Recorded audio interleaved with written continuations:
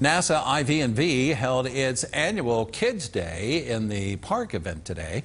More than 2,000 kids in West Virginia and across the nation tuned in to the virtual event.